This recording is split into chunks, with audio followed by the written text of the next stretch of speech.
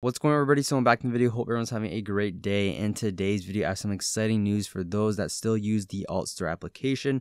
So we got an update earlier today, version 1.6.1, which is now available for everyone to download. But this update now supports the ability to remove the 3-app limit via the MacDirtyCow application. So huge credits to developers for making this possible. But basically, there was always a limit if you were just using the regular Apple developer account, where you can only install 3 apps before having to install one if you ever want to install a new application. But that's obviously now removes that limit.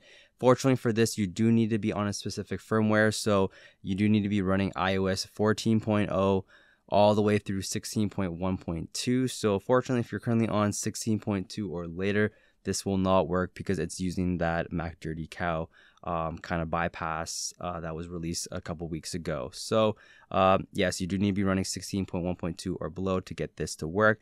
So once you do install the AltStore application, the latest firmware or the latest version 1.6.1, there is another application we do need to install. So the application is the WD remove 3-app limit, which I'm linked down below in the description. So you just need to download the IPA and you can use AltStore to install that onto your device, which is what I did right here. So I have AltStore and the WD remove 3-app limit.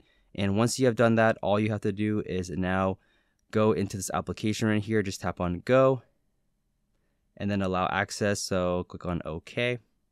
And it should say success. So once that message has popped up, you're good to go. So now if we go to the AltStore application, and if you're under settings, you want to scroll down and you'll notice that we won't see the 3-app limit where we can turn that off. So to actually activate this, what you want to do is use 3 fingers and swipe up 3 times and it will automatically pop up, which I'm going to do right now. And this will automatically come up just like this right here. So MacDirtyCow enforce 3-app limit, and we can now turn that off. And if we do read the description, if you remove the 3 sideloaded app limit via the MacDirtyCow exploit, disable the settings to sideload more than 3 apps at one time. So there you guys have it. Hope you guys did enjoy this video. You can now bypass the 3-app limit on AltStore on the latest version 1.6.1. If you did enjoy this video, drop a like on it. It'll help me out a ton. Hit that subscribe button for more content like this and that post notification bell so you guys never miss a video. And that's basically it, and I'll see you guys in the next one.